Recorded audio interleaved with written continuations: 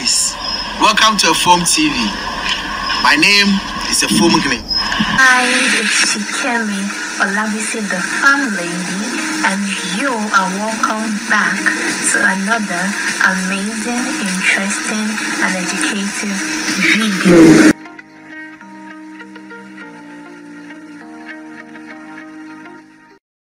Hello guys, join us this Sunday, the 1st of August 2021 by 5 p.m. as we go live on YouTube to discuss catfish business. Now you're going to be looking at making headways in the catfish value chain. So two persons are going to be joining us on the show this Sunday. The FarmLady from Nigeria and Afuom Hene from Ghana. Hello, good evening everyone. Welcome back again to the Catfish Farming Enterprise, and today we are going to be having two persons joining us in the live session this evening. Now we have the FarmLady and Afuom Hene from Ghana.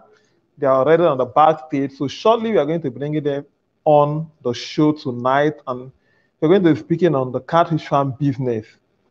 Now, so many persons want to venture into the catfish farming, and they have been asking different questions considering the hike and the prices of the catfish.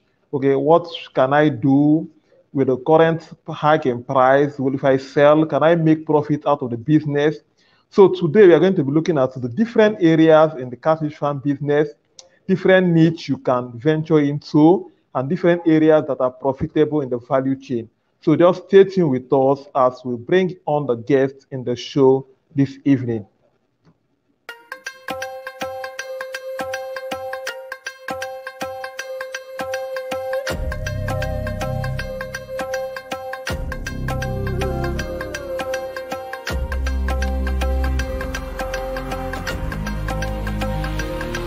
Guys, welcome to Afuom TV.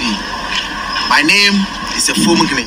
Hi, it's Shikemi Olabisi, the FarmLady, and you are welcome back to another amazing, interesting, and educative video.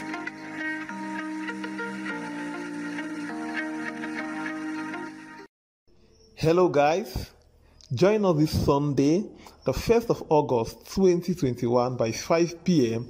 as we go live on YouTube to discuss catfish business. Now you're going to be looking at making headways in the catfish value chain. So two persons are going to be joining us on the show this Sunday.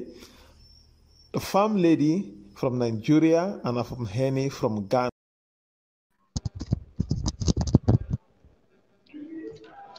So hello, good evening. The FarmLady. Hi, good evening. How are you doing? I'm great. How are you doing? I'm doing cool. So Afuom Hene is joining. He'll be joining us shortly, but before he joins us, we'll just go on and he would join us in the course of the session this evening.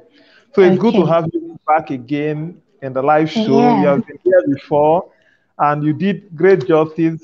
Even today, someone dropped a comment in our previous live session. He was asking some questions. So I say we are having you back again today. You should be online and you'll be available to attend to any questions you have to ask. Yeah, she's a wonderful person. So Afuom Hene is already on the background, so I'm adding him to join us shortly now. Okay, he's here with us. Hello, good evening. Hello, bro. Good evening. Hello, FarmLady. Hi. How are you doing? Yeah, doing I'm great. I'm so sorry, guys. I came in late. Yeah, it's a good one. You know, the last time we met, we talked about having more persons joining us, and thank God today the reality we have the FarmLady together with us, and we hope to have more persons joining us in this session as we progress. So it's a good one having you guys with us in this session tonight. And like a comment I saw on Facebook about a post, it says it's an intelligent collabo. So having both of you is really an intelligent collabo, and it's a session no one will want to miss. So it's a great one. Yeah. Amazing. So we'll start with an introduction. I know most persons will know you already, but just a brief intro we'll start with the farm lady, then Afuom Hene, you would give us an intro as we proceed.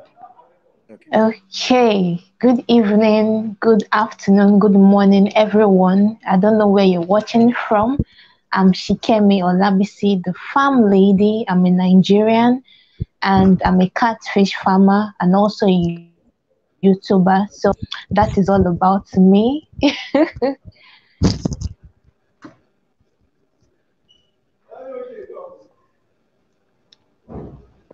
Okay, over to you, sir. Hello, can you hear me? Yeah, I can hear you. Okay, over to you. Okay, so I guess a lot of people know us on this channel already. With Yeah. FarmLady and Kenneth. My name is Afuom Hene. I'm also from Ghana. I'm into catfish farming. I'm into other sorts of farming too, and we are trying to promote, the animal farming agenda in Ghana. We are trying to get a lot of youth in Ghana into farming. We are trying to encourage the youth into going into farming as another source of getting income and not, being dependent on only, white collar jobs or expecting the government to kind of provide for them. So that, for me, that is my agenda. That's why I do what I do.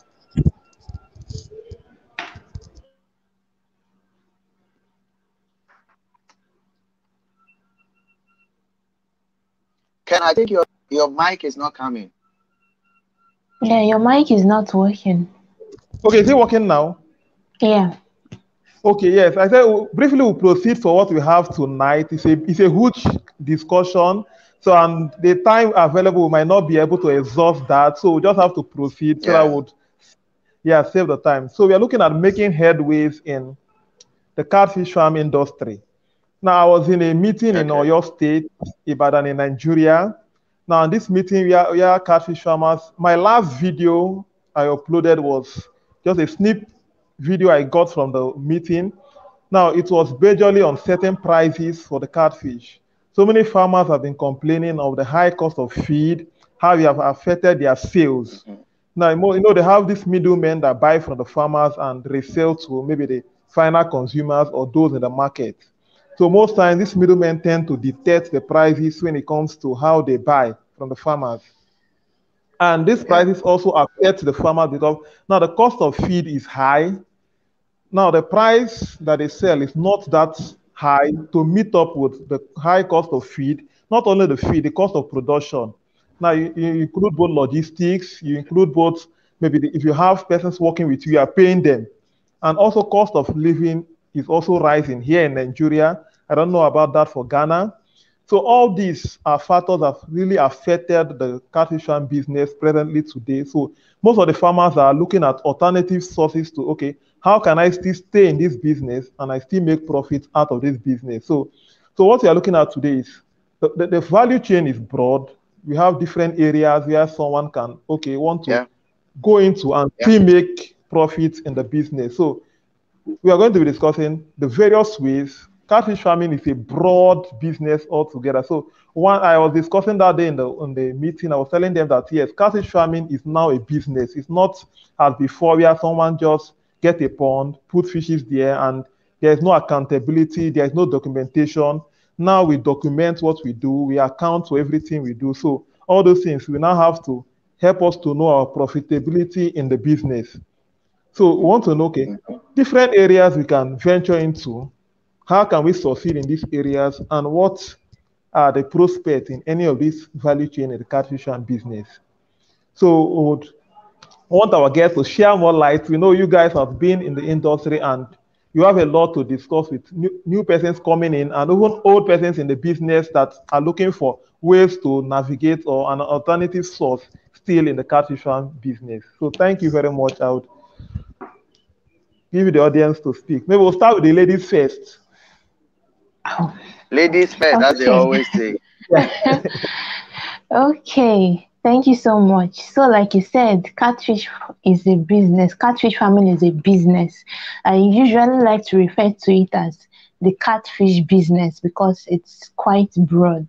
It's serious business, as we all know it. It's no longer a joke. And one thing I notice these days is that people go into it because they think it's just something that you can do anyhow. It's something that is easy. It's not that easy. It takes a whole lot of things. So it's always best for you to know which area suits you best and then position yourself in that area. Okay. So it's not all about I want to have my farm, I want to have my farm, I want to have my farm. It's quite broad. The value chains are broad. We have the product based value chain aspect of the value chain. We have the service based aspect. So it's left to you to decide which aspect can I really function in. Now, when it comes to the product based, that is production of probably your fingerlings, melange table size, it's going to take a whole lot of time. So do you have the time? Can you really dedicate time into this whole aspect? So you have to really know what aspect first fits your, suits your time, suits everything about you. Are you the person that can, take risk? What is your pain threshold when you have high mortality? How do you take all the, are you ready for that? Are you ready for all that drama? Because if you're not ready for it, if you're not going to be stable, because yes, it comes with a whole lot of emotions rather. So it's a whole lot. So if you're not ready for that, it's best not to go into it. There are people who have experienced, like me personally, I've experienced a situation whereby we had an outbreak and we lost all our fishes. So what do you do in that kind of situation? If you're not strong enough, then you're definitely not going to go back into business. So it's always best to know what aspect you want to go into. Am I going to be in production? Am I going to be in the service-based area? So that is just it, basically, for me. So I don't know if my brother from Ghana has something to say also on that. Well, farm lady, for me, it's very good that Kenneth brought this topic up because normally when we talk about catfish farming, people only concentrate on grow out. Like the whole focus is on grow out. Nobody is really looking at the other value chain that we can, engage in. But if you've been in this business for long, you also realize that what keeps the business going is actually the value chain. So when he chose the topic, and I felt it's a very good way to also open up the space, let people know that we don't all have to go into doing grow out. There are other value chain that you can engage in. So right off the back, let's start from where exactly does this business start from? For me, where this business starts from is the hatching of the fingerlings. So operating a hatchery. Operating a hatchery is one of the major value chains that anybody can go into. Because most of us who are involved in this business do not hatch our fingerlings ourselves. Myself, I don't hatch fingerlings. But I have a trusted person I buy from. So if I tell you how much this person is making only from selling fingerlings, you'll be amazed. Okay, so it's very important that we let people understand that it is not only grow outs that we are doing here. So right off the back, number one is a hatchery. So you can set up a hatchery yourself and start hatching fingerlings for sale. Now we can go into what it takes to set up a hatchery. But as Ken said, if we decide to do all of them one after the other, I hope that later when questions come, we can answer them. But if we decide to go into each one of them one after the other, we might not finish this discussion today. But number one is setting up a hatchery. Now, when you set up a hatchery, you employ people. If it is a small hatchery, that means that you can work on it yourself. But normally, if you want to set up a very, big hatchery where you can sell fingerlings, it has to be to a certain capacity, and you might need a hand or two to help you in the setting up of the hatchery. But hatcheries are one of the very expert-driven or skill-driven departments or value chains of catfish farming. It's not everybody who can just stand up and say, I want to do a hatchery. Yeah. Because you need to be trained, you need to have the expertise in hatching yourself. So if people are interested in entering into catfish, setting up a hatchery is one of the things. Like I said, the person I buy fingerlings from Ghana, you'll be amazed. It's actually a Nigerian who has come to live in Ghana for close to about 20 years. So, and that is just I hope we can get him on this channel one day to also talk about his experiences. That is all he does now, hatching and selling. And he's doing very well, very, very well in that department. Okay, so I don't want to mention all of them. I want to start with hatching for now. If somebody goes the other way, then I also go into the next value chain. But I believe that hatching is one of the value chains that prospective catfish farmers can target and go into. Okay, thank you very much. Now, when you talked about the hatchery, that is a broad area. It's a very large area when it comes to the catfish. That's like the foundation of the catfish farming. Without the persons in the hatchery, there is no grow out. So, a lot of persons are dodging, they are dodging that area because one, they tell you, the risk involved in hatchery is higher than grow out. Yeah. Now, someone can just wake up one morning and decide, I have money, I want to go into catfish farming. He might not even want a training. He'll just set up a pond, buy juveniles, put in the pond, and start growing it. Now, by chance, you might make profit at the end. You don't need much training when it comes to the grow out, except maybe there is an outbreak. And in catfish farm business, you can do fish for 1 year without experiencing any disease outbreak, no mortality. They will just be doing fine. Sure. Sure. It happens like that. But when it comes to the hatchery, just a little mistake, you can just lose everything. Lose everything. Just a little mistake. The water, if in grow out, the water you might not test your water and you do grow out, but you can't try that in hatchery. You make sure you test your water, because if the pH level is either higher or lower, it will affect your hatchery system. So a lot of farmers shy away from when it comes to the hatchery system, but that is the foundation. And like you said, the Nigerian that you buy from in Ghana, I know a lot of persons in Nigeria, they do only hatchery. They rear broodstock and hash. That's just their major aspect in catfish, and they make a lot from it.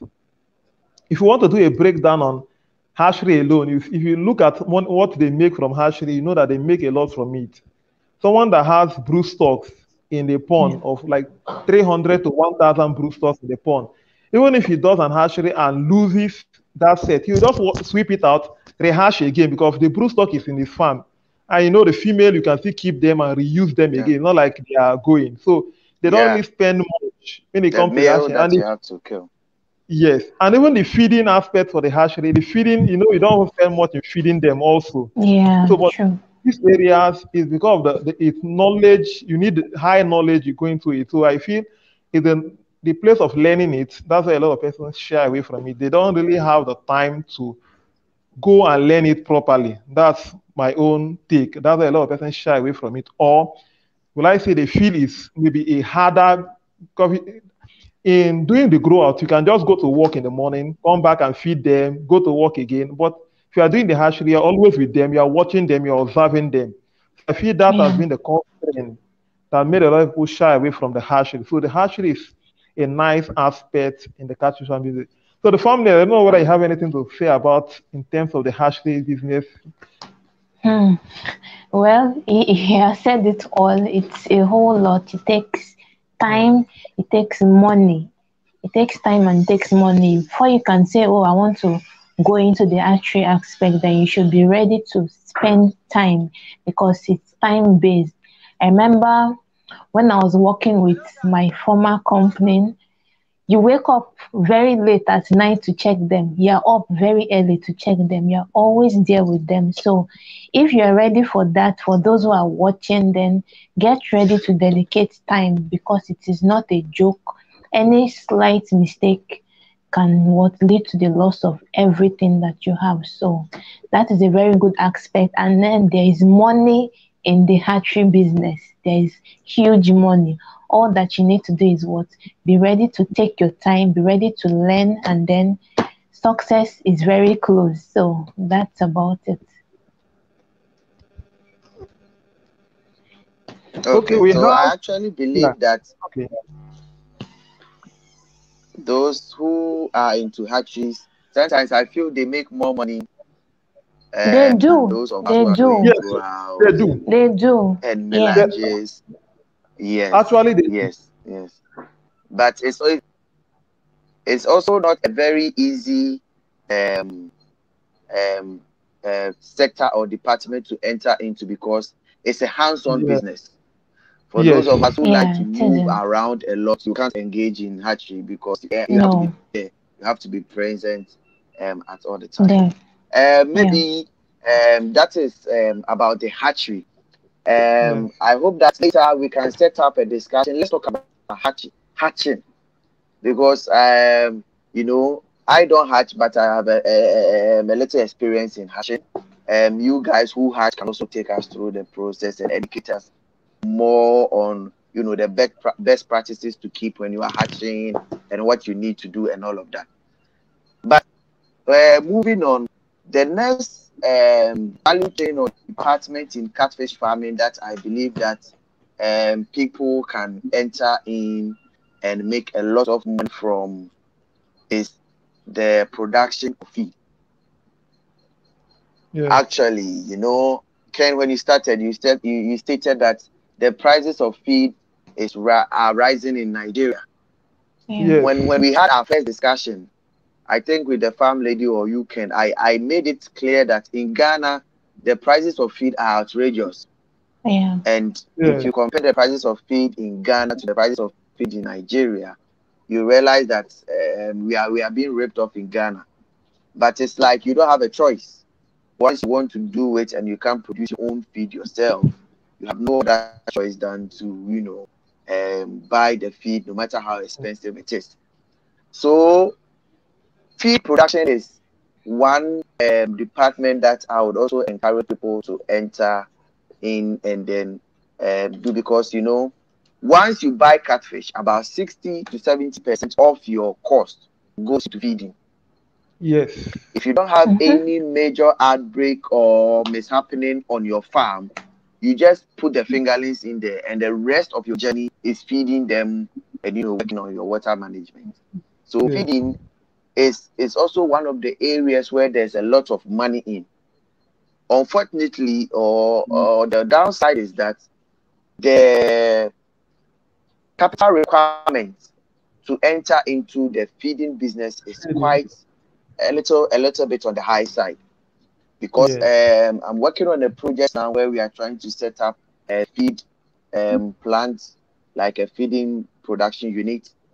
And okay, the cost of the machines and the equipment that you need to get are quite on the high side, because like if you check online now, you see that even for as low as a 200 um, kg per hour or 250 kg per hour machine, it's going to cost you nowhere between $11,000 to $13,000.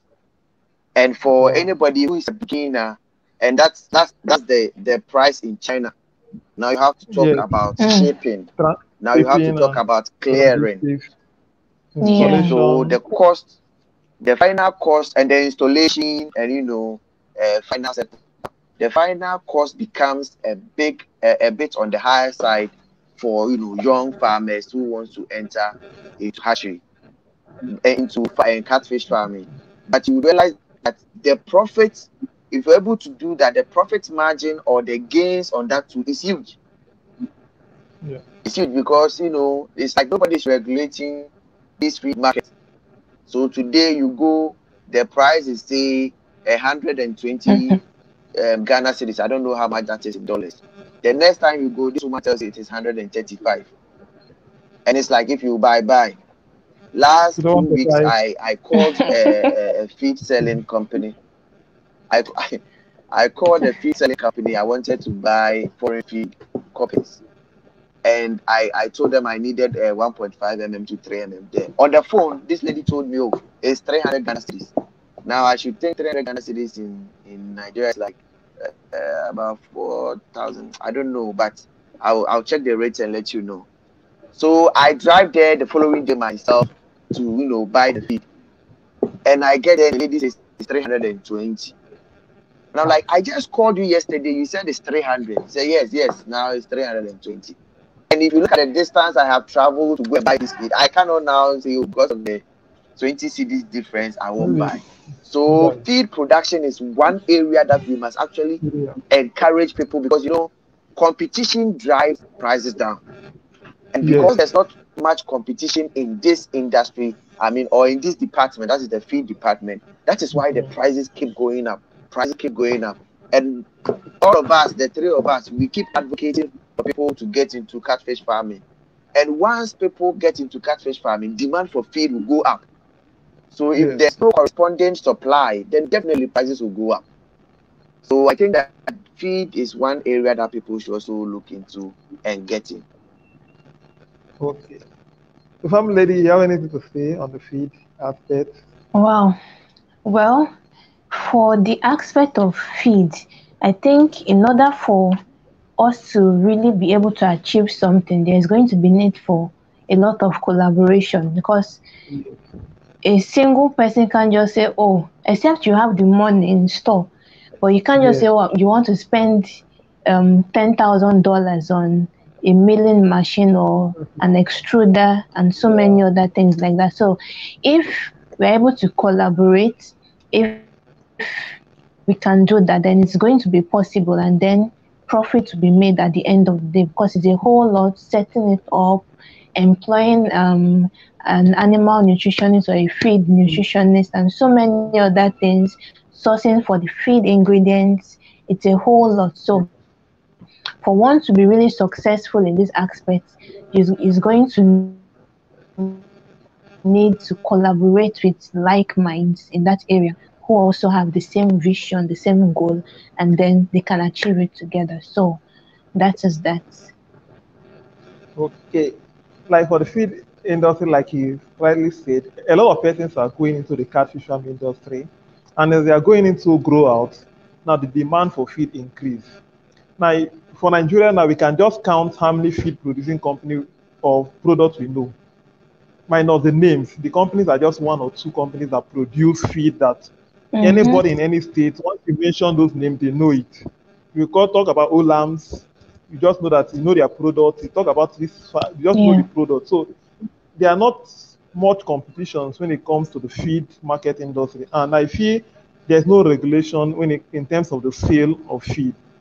Now people talk about farmers regulating their price. The price of fishes are expensive, but nobody talks about the price of feed. Nobody complains about farmers are increasing the prices. Now, if you check your record from every cycle you do, you see that the prices of feed increases, and the increases are much. Earlier this month, someone sent me the company price for Olam's, their feed. So I was doing a record. I was doing a spreadsheet for somebody to do an estimate for a price. So I just needed the company price for the feed. So after doing the estimate, I said, let me make a call to confirm the price again. When I confirmed the prices, some were 1,000 higher than what was sent earlier. So the prices just changed unexpectedly. So these farmers, they just change the prices without no consideration, and nobody's reacting to that. And all this boils down to the farmer themselves. And when you see some persons do now, that's why a lot of persons now look at what are the alternative sources to feeding. And most of the alternative sources to feeding are not really adequate for the fishes. If they want to switch to alternative source, they might not really give them the exact what they want for the fish. So feeding is an aspect most farmers should look into. I know it's cost extensive. The cost of setting up a feed plant is high. I've worked with someone that wanted to set it up. I know the cost involved. even to the bargain alone. Yeah. Yeah, the bargain alone. I know how much someone spends to do bargain for a feed product, from getting the bag and even printing on the bag alone. Only that will increase your cost of production. So now all these areas should also be looked into. So I know in the area of feeding is an area whereby once you go into, you have a steady market for it. Because a lot of persons are going to the catfish business, so you don't look for customers once you produce good feed. Your customers are already there, but it's now, but you need a lot of collaboration to start the business. You need to collaborate with a lot of persons, and also source of power is also a limitation in this our own area. I don't know, Ghana, I Yeah. heard that you guys have a big stable electricity that area, but this our Yeah, our electricity is quite stable. Hey, see, you are showing yourself.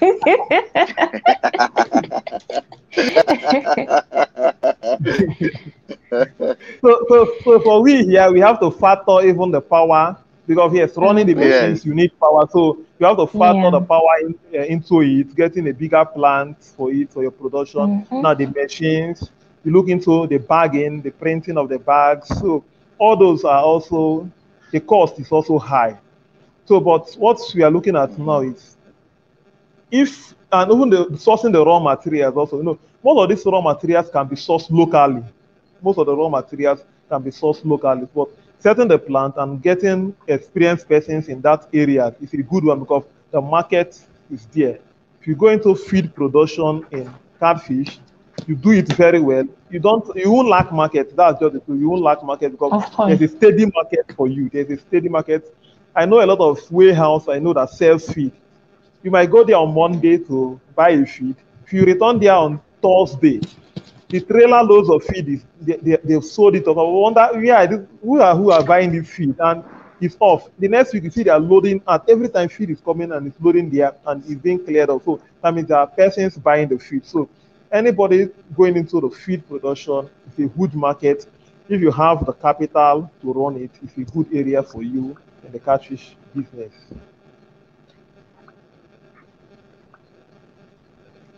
Okay, maybe Yeah, there is and a and you question. see, Okay, you okay. spoke Before about you the go on, prices of feed. okay, okay, just continue since we are still on feed before we take some questions. Okay. Yes, you spoke. I wanted to chip in one Okay, thing that has been coming to the fore, especially people have been calling me and asking me about it. Because of the prices of feed, people are being pushed into looking at alternative sources of feeding the catfish. And some of these alternative sources, no matter how effective, I haven't tried them, but I find them as very misappropriate or unethical. I don't know the right words to use, but unhealthy. Let me say yes, unhealthy. That is the word I want to use, because you get people calling you like, can we use chicken manure, pig's manure to feed the catfish? I'm like, no. There was this experience. I think somebody posted a video on YouTube where they are actually raising chicken on top of the catfish pond, so that the Hmm. droppings of the chicken goes directly into the pond. To the I pond. don't know That's how effective that is, but it is very unhealthy. It's a okay, very yes, unhealthy way of feeding catfish. It's like pigs. Somebody called me and I gave them this example. And they said, "Oh, but somebody's doing it." I'm like, "No, it's like raising pigs. When you leave pigs, they can go to the where they dump feces and actually eat the feces. They will not die. mm-hmm. But let's ask ourselves: is that a healthy way of raising pigs? no, So it's the same in this catfish scenario. Even though you might give them the droppings, they will not die. They might grow, but I don't think it's a very good way or good form of managing and feeding catfish that we should encourage. And so I just wanted to check that in when we were talking about the feed. no. That's a great observation, because I've seen a lot of persons want to use anything to feed the fishes. They'll tell you if they Mm-hmm. can eat it, they will grow. But that's not right. Because now we are looking That's at wrong. training fishes and let it be healthy for the final consumers to eat, not just them to grow. The same thing happens when somebody asked me about boosters. Say, do I know any booster you can give your fishes to grow? I say, why use boosters? Because all those things Why? are just chemicals. Why use boosters to train your fishes? Because using boosters to train your fishes, you are putting the health of the person eating the fishes at risk. Because most of these At boosters are risk, yeah. chemicals. So you inject the fishes with chemicals. At the end of the day, at the end of the day, the fishes will grow big. But once the person consumes the fishes, you are giving the person chemicals, and most of these things are carcinogenic. Most of these they cause cancer to human body. So that's why Yeah. most of these alternative sources should not be encouraged. Yes, we know that there are other supplements that you can give to them, but first of all, have you tested it to make sure it's hygienic and it's okay? And on some of them can even cause harm to your farm. You can feed them, and before you know, your fishes just start dying. You might not even know the cause. That's it. So there's a question someone asked before we miss that. Okay, Lawan. Okay. Okay, there's a question he asked about hatchery. Okay, say Lawan Balami, say, are there any hands-on training program available for hatchery business one can access? So it's asking for training, someone that wants to go into hatchery, is there a hands-on training that he can access? Like for the hatchery, I always say it's not something you just learn online. Hatchery is not something someone just say, yeah, do this. It's preferable you go to the farm and learn it. That's my Yeah. take when it comes to hatchery. Something you go to the farm, you stay with the person, and as he's doing it, you are watching, you're observing. Now, like FarmLady in one of her videos, she talked about observation as one of the key areas in catfish business. If you're a catfish farmer, you must observe very well. If you look at your fishes and they are not feeding well, you just know that yes, something is wrong. So, Mr. Lawan, yes, you can contact maybe if a farm close to you that does hatchery very well, they can assist you on the hatchery process. It's something you go to the farm to learn. It's not something you can just easily learn online. You can, after you have Online. done the physical training, you can now maybe online, somebody can still guide you. That's okay, maybe putting you through some stages. But when it comes to learning it first online, it's not really advisable if you want to be productive in that aspect. Okay, we can proceed. We see other questions, but they might come in with me once we have talked about the different areas, so we don't just overshoot.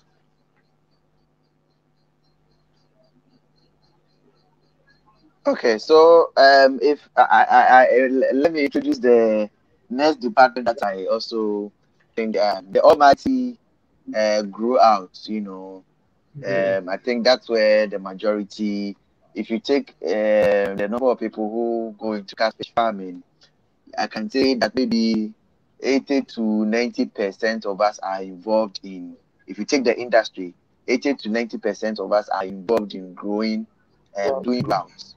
Rearing catfish either for table size or for melanges. So that is also one area that you can, consider entering into. I had a call from one lady in Nigeria. Her name is Chioma, and she actually sent me a message that she's been doing melanges for a while, and she wants to upgrade and do table size. I'm like, why do you want to make the transition from melanges to? And she's saying, well, she thinks that the table size has a better market, and the prices of table sizes are doing better than the melanges. So I don't do melanges. I always do table size. So I thought, well, maybe coming from her, and she sent me pictures of her farm, and I think she was doing very well. And I think that is also one area that we can look at or consider entering into, because if you look at the department of doing or rearing catfish, we have a lot of people doing that now, but there's a lot more demand, especially in Ghana, for instance. There's a lot more demand that we have not been able to Right. satisfy or fill.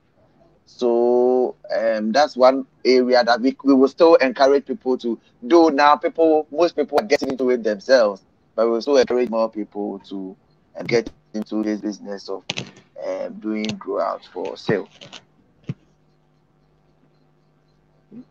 Okay, the farm lady, before you say something about the grow out, I know this is your area, you've done it, and you have a lot to say when it comes to the grow out aspect.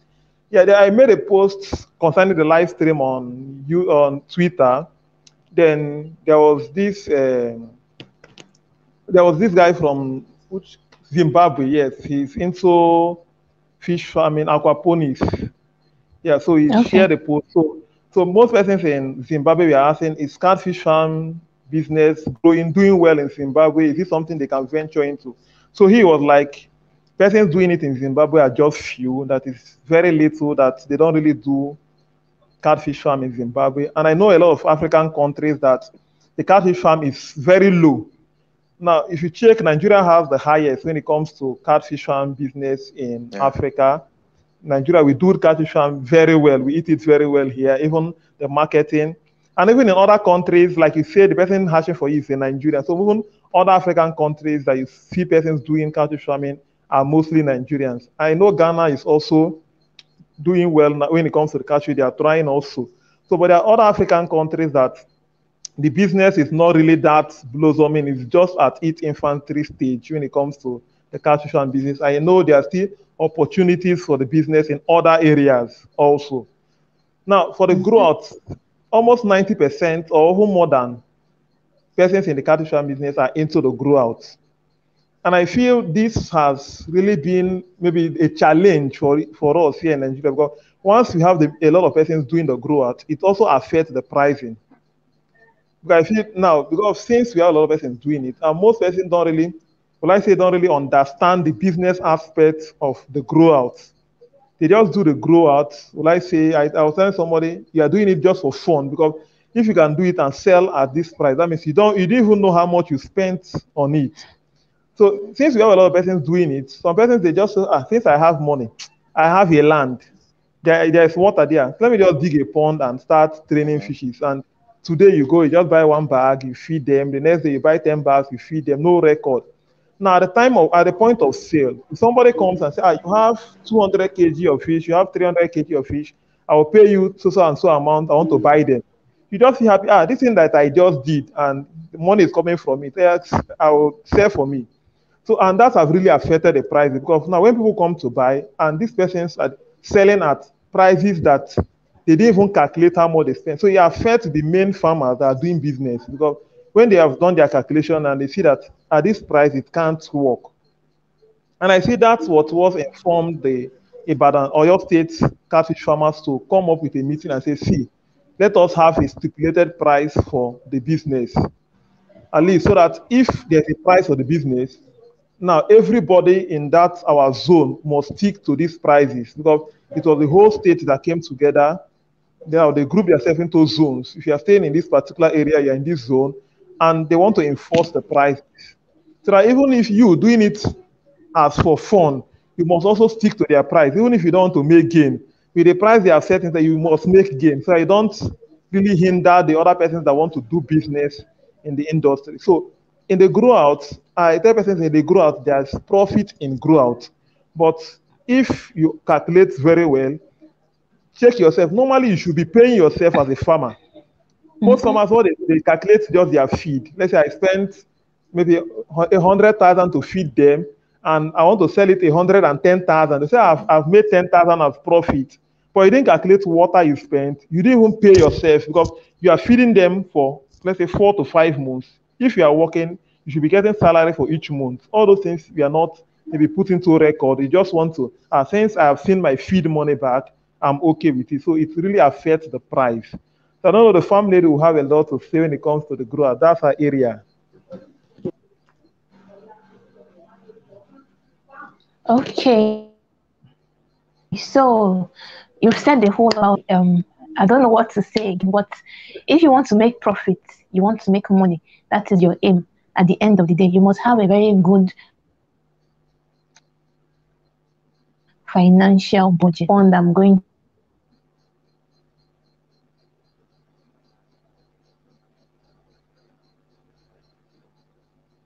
to use, or this is what I'm going to use. So before you start. So if you're not making profit on paper before you start, then you can now make your adjustments before you now. Best to have a very good financial budget, calculate your input cost,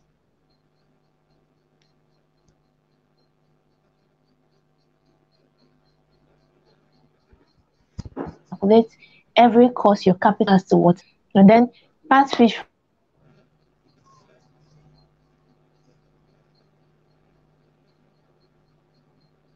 even the growth, you can't just say, oh, any form of training. So get trained, read some books on it, and then do your financial budget. That is the first thing. Do your financial budget, and then you are good to go. You are good to go. Follow the procedure, follow the principles that guides having a grow-out farm.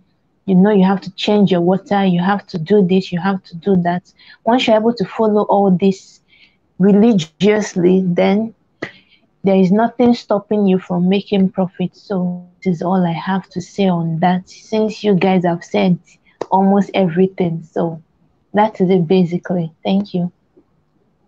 Okay, there's a question here. Someone said, what is the recommendation on transporting our grow-out to other nearby states with better price for sales? In terms of maybe you want to move your grow-out from one state to the other, in terms of if you want to sell. Okay, what is the recommendation? Well, it depends on what state you want to sell them as. There are some people who will kill and then freeze it. So it depends on what your end customers want. If they want it live, then they should be transported in a very good condition. I always feel so bad when I see people pack their fish, and it's like punishing those fishes. They're under stress, and it's just, imagine you pack human beings like that. So you should also see that if you pack them in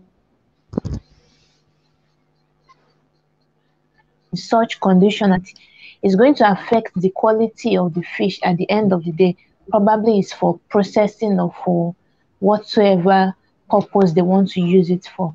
So it's always best to transport them in good conditions, good conditions. In fact, that is another value chain, transport. The transport system of our catfish produce is another value chain. So if we can have people who can go into this aspect and then take charge of it, then transportation of our, and then the customers will be happy at the end of the day. We should not be transporting our fishes under heat. It won't take us anything to transport them in an air-conditioned environment. Let them be okay.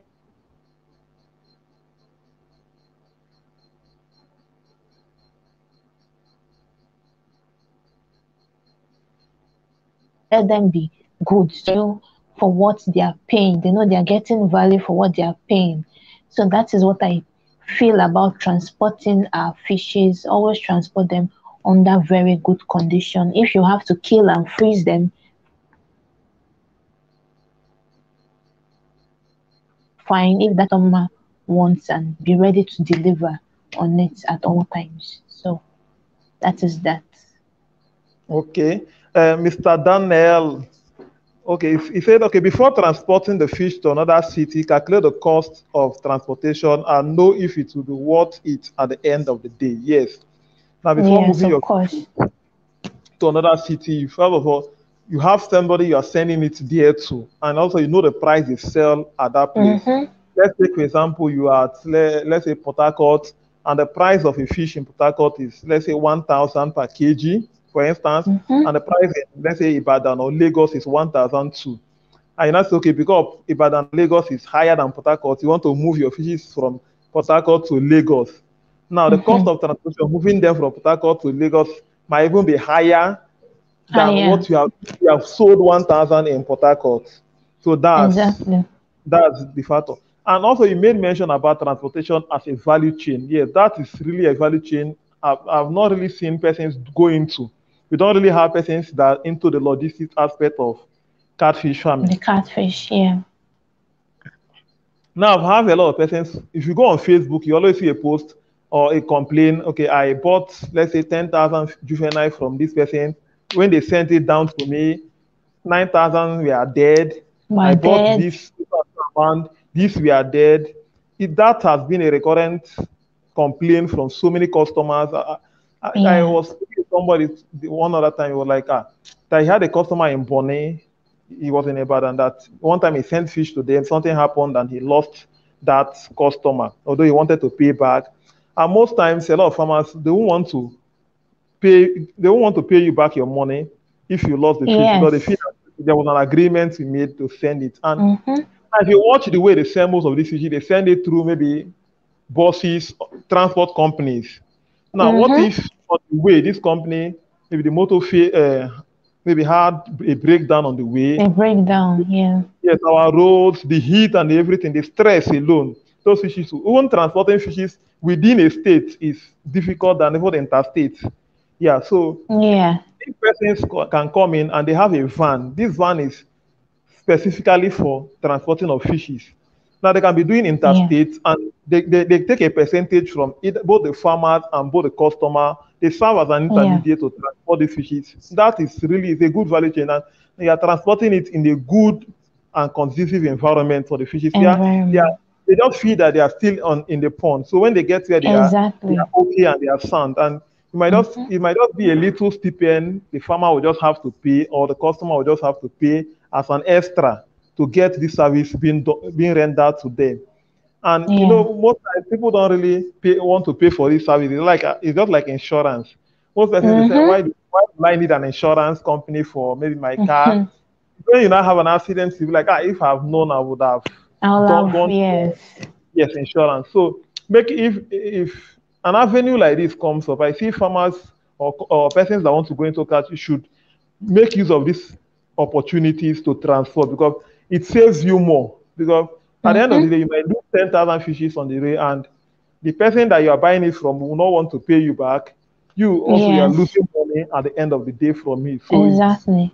yeah, so this is a good value chain for farmers to engage into the transport Mm-hmm. business, how to move fishes from one state to the other in a So another. conducive environment. So that's really a good one.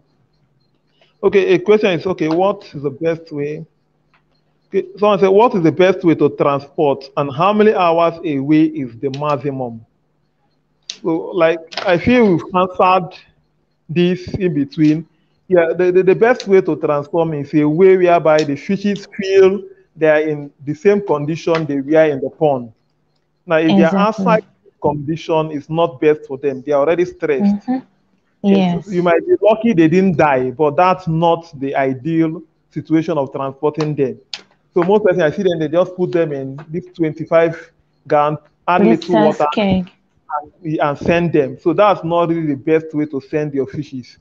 So that's not the best way. If it's an AC fitted car, yes, and you have maybe a good boat to transport them with water inside, Yeah. that's the best way. You can use net to net the top so that they don't Yes. jump out.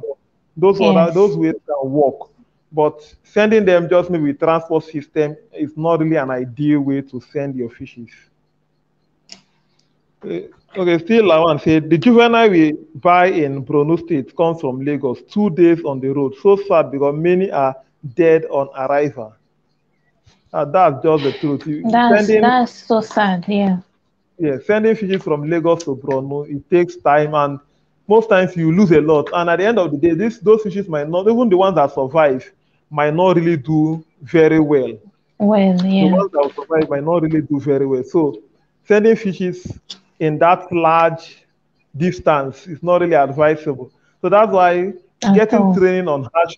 Like most times somebody will ask a question, I want to buy juvenile, I want to buy fingerling. I want you to send this from this state to this. So most times I just look at it, I tell you, it better you buy within your state because we have looked at Yeah. the logistics Yes. involved in transporting those fishes from a state to another. We've considered the bad road network, and there are so many uncertainties that might set in on the road if you are transporting your fishes from one Yeah. state to the other.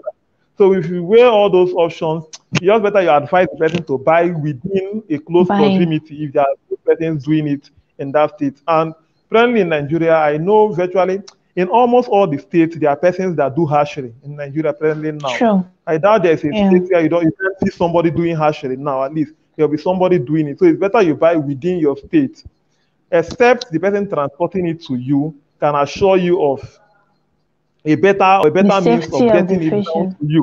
Yeah, the safety of the fish, not you, the customer, safeguarding your fish. Let the person assure you of the safety. I tell people that. So most Yes. persons will come and say, buy from me. I'm in Lagos. I can send fishes down to Akwa Ibom State for you in a safe and sound condition. Now, at the end of the day, if something happens to those fishes, they won't refund you. That's just the truth. Yeah, they will won't want abscond totally. so I'll tell you know that it's not their fault. So that when the thing left them, it left in a good condition. Good condition. They'll do a video for you before they put it in the car and send you the video. Now, a lot of things might happen on the way before it gets to you, and those fishes will die, and they won't want to stand to bear the cost. I've heard a lot of persons complain bitterly about that I bought fishes, and before it gets to me, I lost all the fishes. There was a lady, she bought fishes on somebody, that was 1,000 something pieces, and before it was just 36 that survived. 36 pieces that survived. And the person didn't want to refund. He said, no, we can't refund you, this, that, with all sorts of stories. And this is money that's gone. So I advise persons buy fishes within your environment. Okay, Mr. Afuom, I don't know whether you heard us. She talked about transport as a means, as another value chain when it comes to the catfish business. Yeah, where persons can go into transportation as their own area in business, how to transport fishes from one city to the other, even from one country. Somebody can decide, okay, if I run a logistics company that can even move fish from Nigeria down to Ghana, what it entails is getting a van that can keep these fishes in the same condition.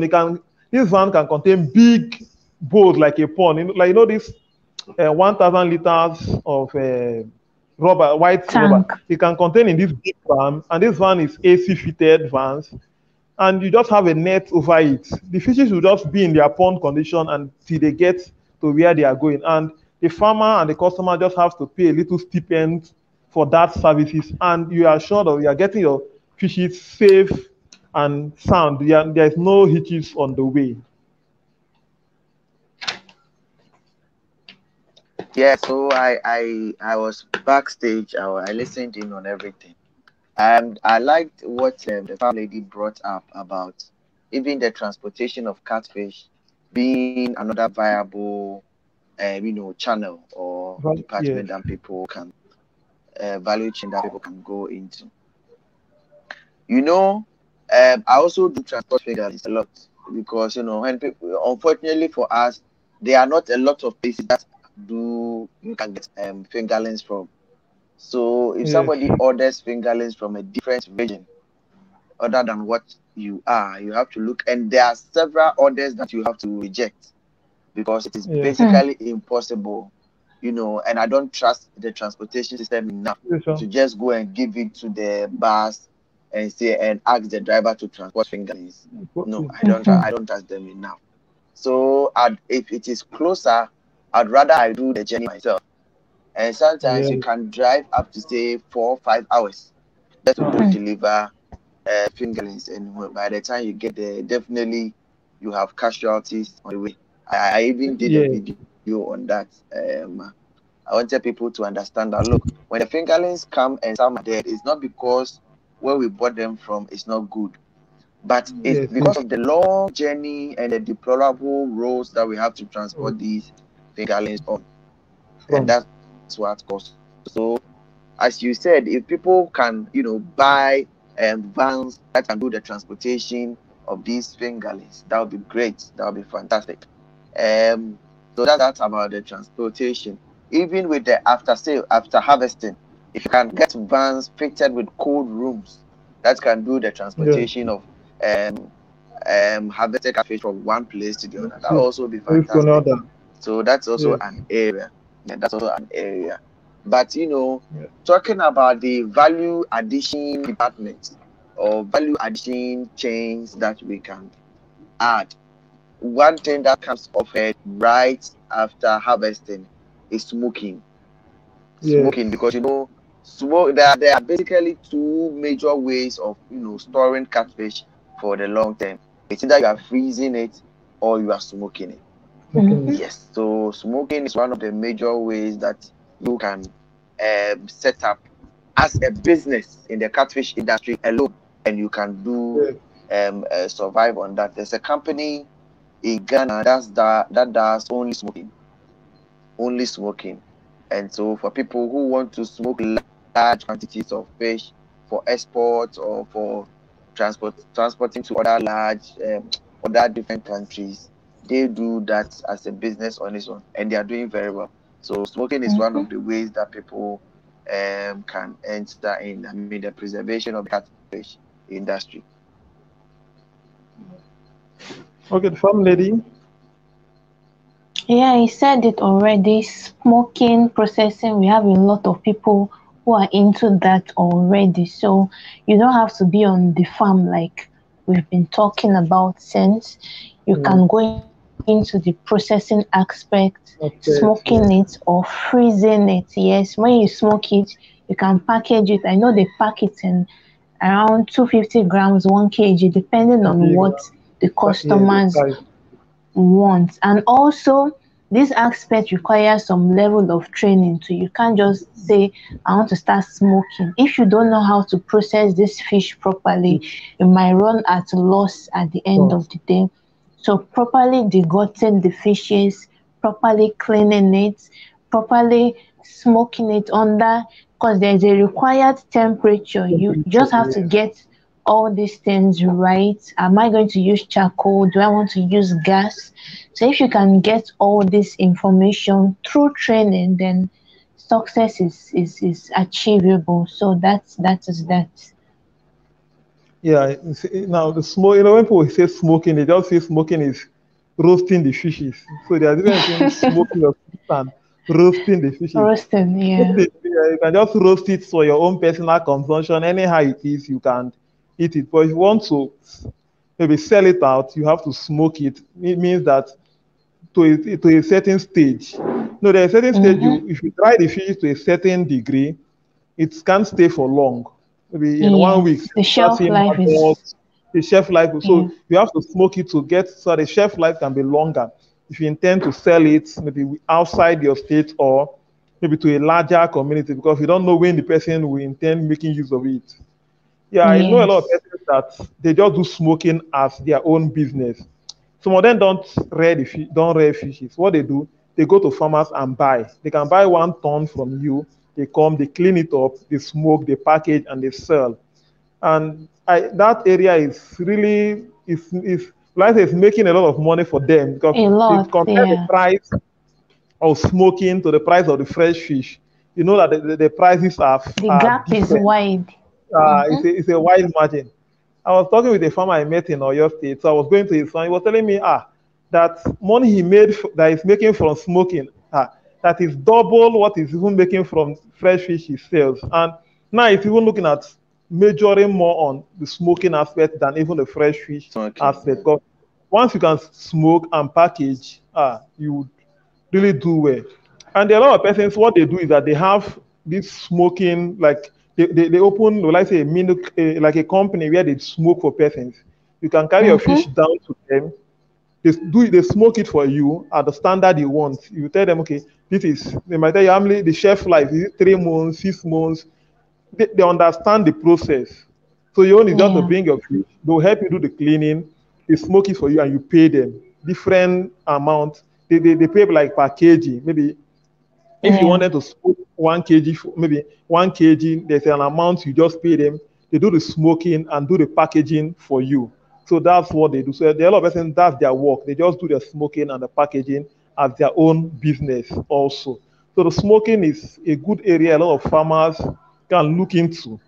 Because once you focus more on just packaging alone or focus more on just grow out alone, you tend to, but if you are doing the smoking also, and one thing about the smoking, one thing help the farmers. I tell persons if you buy 1,000 pieces of fishes, at the time of harvest, not all those 1,000 will get to table size at the same time. You can't get all to table size at maybe say because I bought 1,000 kg. When I want to sell, all my 1,000 kg will be 1 kg, 1 kg. You can't get no matter the technology you want to use. Some will just refuse to grow. you are feeding them, they will just say, me, I'm not growing, I'm taking my time to grow. They just take their time to grow. So they won't really, they won't grow. You are feeding, like, you are eating with your mate. Why are you not growing? So they take their time to grow. So, but most times, what some farmers do, they sell those ones that get to table size. Then the ones that are taking their time to grow, they roast them and still sell. Yeah. So that means at each point, you are making money from this, and you're also making money from this point. So instead of still keeping those ones that have refused to grow and still feeding them more, you just roast them and you sell them off also. So that's for the roasting size. I saw a question on roasting. Okay, say, okay, where is the best place to identify take off takers for smoked fish in bulk? So like a market where you can sell smoked fishes. Smoked fish. Like here in Nigeria, I know, yes. Now, most times the smoked fishes, market persons buy. Also, you can work with your networks. You can you can work with your networks. People on your maybe your social media. You can even use your social media as a avenue for advert when it comes to the smoked fish. You have the good packaging. You advertise your product online. I know you have persons that want to buy from you. Now, there's no. Well, I say there's no market like the fresh fish. It's okay if you go to this market, you meet them and you sell the smoked fish to them. But I know there are persons that buy in bulks. I know most times fast food, restaurants, hotels, they buy the smoked fish in bulk. They do it on maybe on contract basis. Okay, you be supplying me this amount of it. So most times you employ more of the adverts. You go meet them and tell them, okay, I have smoked fish. And if your fishes are good, you just gradually by bit, you will get more clients demanding for that, for the smoked Yeah. fish. So the family, I don't know whether you have anything to say for that area. Yeah, for the market is everywhere around you. So it's just left to you to identify your market. At least if you start smoking, start selling to your immediate environment, start selling to your neighbors. Don't be shy to talk. Don't be shy to advertise because nobody is going to feed you at the end of the day. It's just you and yourself. So be proud to spread the word. Be proud to tell people, oh, I smoke fish, I have smoked fish to sell, and tell people someone else will tell someone else, and then it grows bigger. So don't be shy. Once you are not shy, then there is nowhere you wouldn't be able to advertise your product. You can go digital. Anyway, it's possible. It's possible. So that's it. Okay. So, like you said, anywhere is possible when it comes to the advert. Now, I tell people employ more of the social media when it comes to your products instead of the farm. Don't just limit it to your immediate environment alone and say, okay, people that are buying from me. So, post about your product online. I know, see, a lot of Mm-hmm. persons would call you on phone. I know a lot of persons calls, messages, and I know it's that same for most persons in the country. At least at a daily basis, you get requests or calls. I need fingerlings. I need, like you said, there are some requests you just have to reject and say, thank you. You just, there's not, in the catfish business, you can't do all. You can't No, meet you up can't. you can't meet up all the demands you get. If you want to meet them up, you might run into so many challenges because you can't really meet up some of the demands. So there's on demand, you just have to refer them, okay, talk to this person, I call this person, because the demand keep coming. I will thank God, apparently now a lot of persons are showing huge interest when it comes to the catfish business. A lot of persons are showing huge interest on that. Okay, there's a question before we proceed. Okay, he said, earth, earthen pond or trampoline, which is better?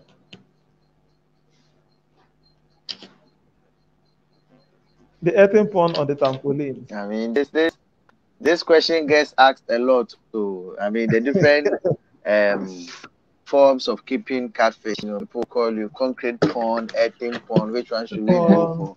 And I always tell people each one of them is good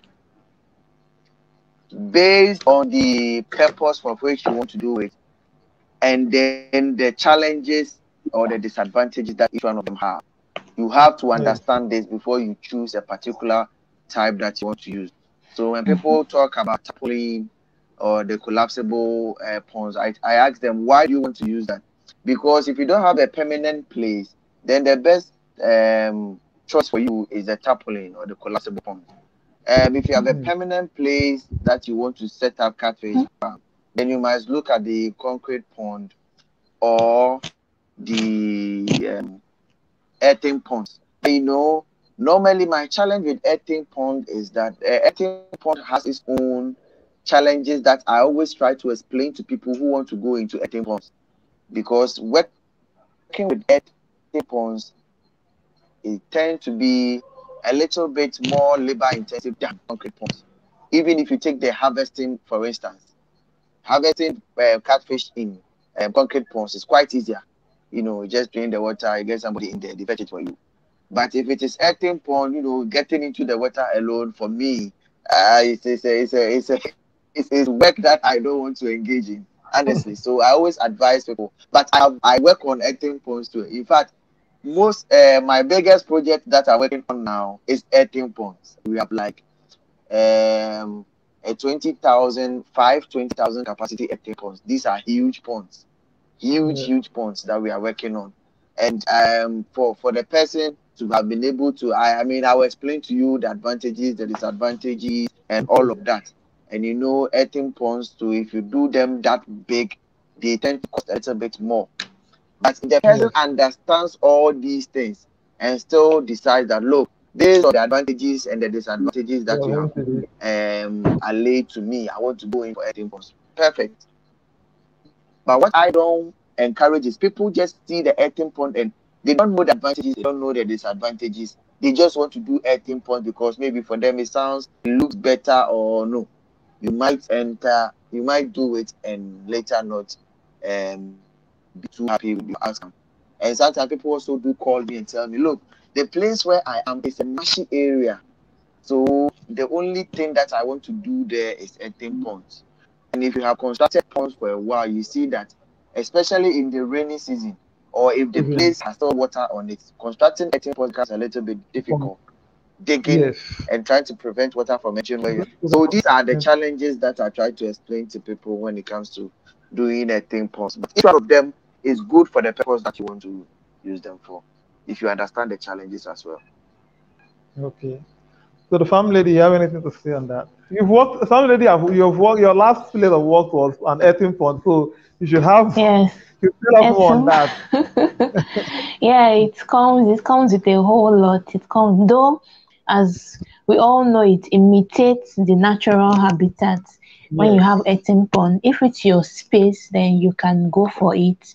And not just going for it, is the place okay, is it prone to flood? Those are the things you are going to check for. Because if it's prone to flood, then I don't think it's going to be a right decision going for earthen pond. So all these things you have to put into consideration, have a very good plan. Then you can actually tell, okay, I can go for earthen pond, the source of water. Because when you have a very big earthen pond, I don't know the kind of borehole you are going to use. Probably, except you want to do an industrial borehole. The normal regular borehole won't be able to serve a very big earthen pond. It's going to be a whole lot. So if you have a stream close by, then good for you. You can take advantage of that. But it's not always compulsory. Even people who run the earthen pond system, they don't get good results, some people. So what really matters is your management practices. If you can manage them properly, change their water as at when you give them good food, then whether you're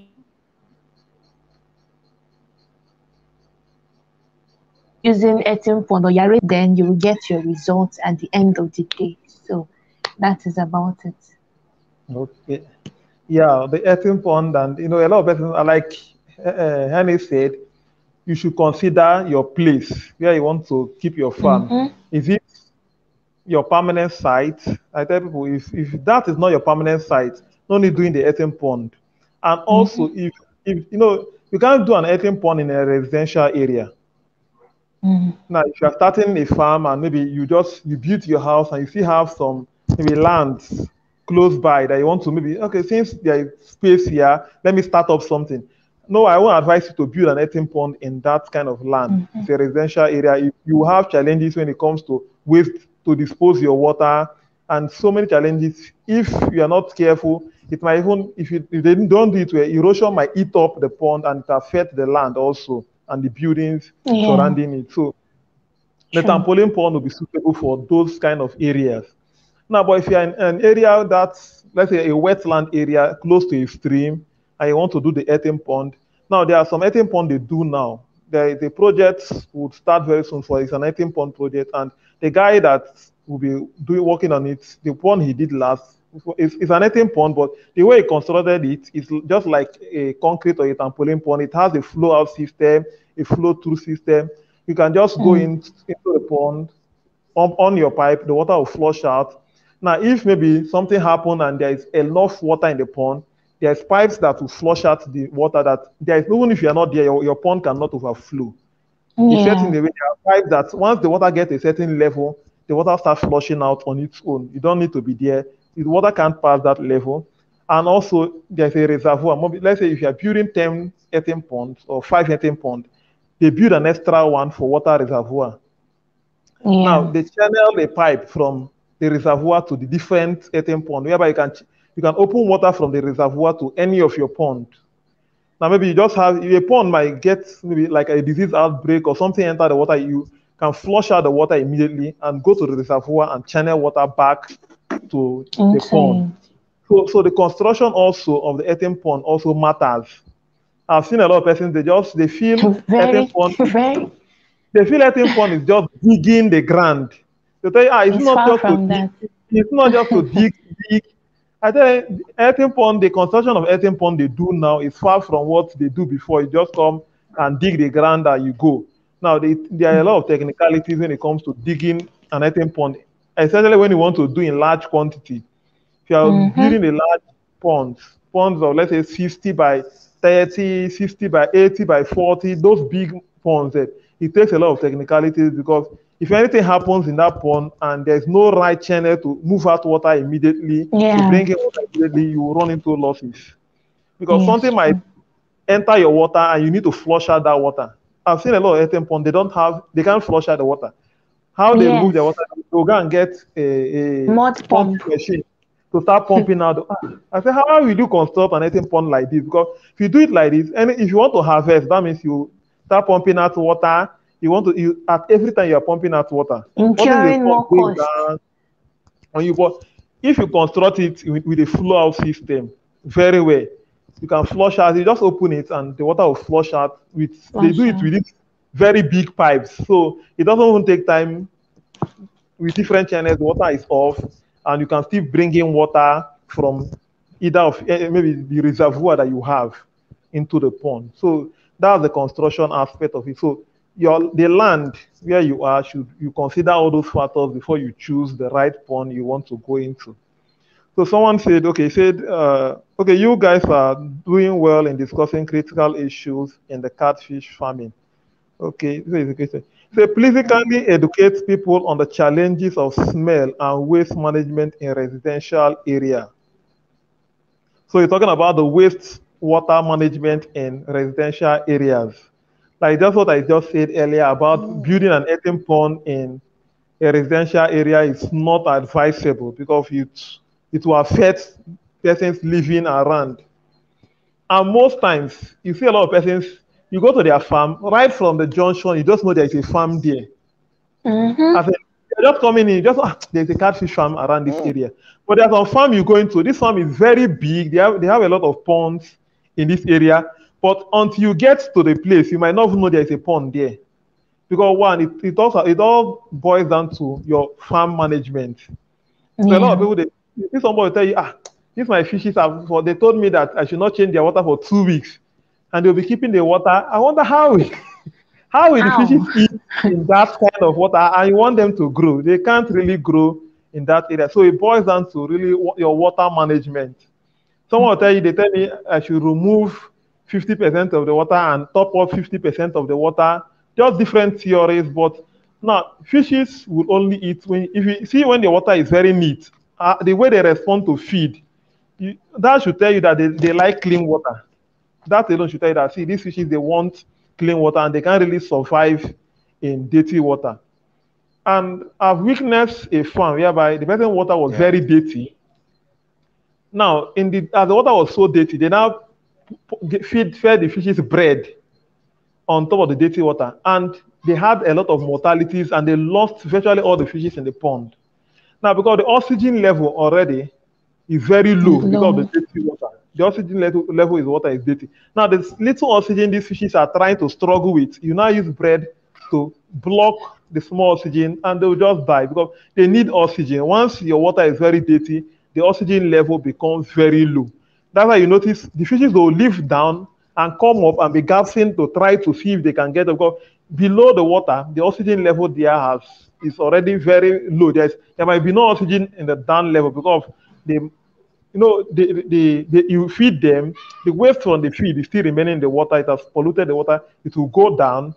Now, even the fishes, they also their excretors and everything is on top of that water with dust particles that still perch on your water. So all these things will just reduce the oxygen level of your water, and it will really affect the fishes itself, and also the smell for those living around you. So I don't know if you guys have something to say to that on waste management in residential area. Well, I think you just answered the question. I wanted us to do the questions, maybe other questions later, and then because there's one part of the value chain that we have not touched on that I wanted to touch on. When it comes to catfish, the one area that I'm trying to develop strongly and now do as say a not full-time, but add to my portfolios is consulting on catfish. Building ponds, training, building ponds and training you on how to give the catfish, and providing technical support. That is one area that also gets you a lot of money, especially in areas where, especially like in Nigeria or in Ghana. By the way, if you are in Nigeria, I hope Nigeria is closer to Sierra Leone, right? Yes. So I have a number of people who call me from Sierra Leone, and then they want to start this catfish business, and I tell them, look, there's no way I can transport the fingerlings alone from here. When it comes to building the ponds, there's a way I can guide you guys and help you be able to construct the ponds, even if I'm not there. But when it comes to building and getting the fingerlings over, there's no way I can do that. So maybe if we get places that are nearby, if Nigeria is nearby, maybe we can look at helping, because these are people also very passionate about starting catfish farms, but there's no means of getting it over to them. So consulting on catfish farms, constructing of ponds, providing technical support, training of staff and other staff, that is also a very strong area that as catfish farmers that we can also engage in.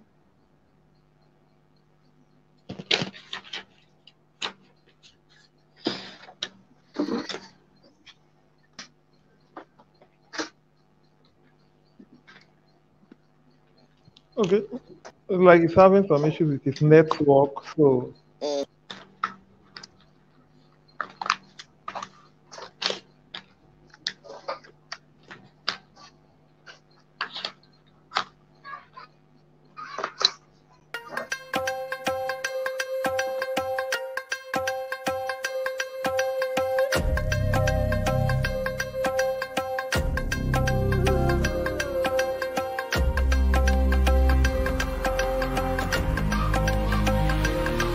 guys, welcome to.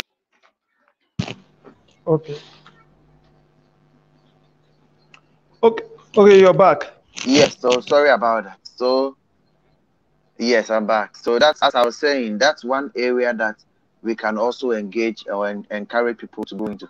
But you cannot consult for somebody if you don't know that thing yourself. So you see, that is something that comes along after you have done this business for a while. Yes. Why? After Yes. you have done this business for a while, you've had a lot of experiences on the farm, you've had a lot of, research done. Then you can say, I want to also consult for people and Not, I want to train yes. people on how to do this Yeah. thing. And nobody, in this business, every day is a learning process. Yes. Yes. Every stock you take is a new learning process. No. Every stock you Yes. take in is a new learning process for you. So that's one thing I wanted us to talk about.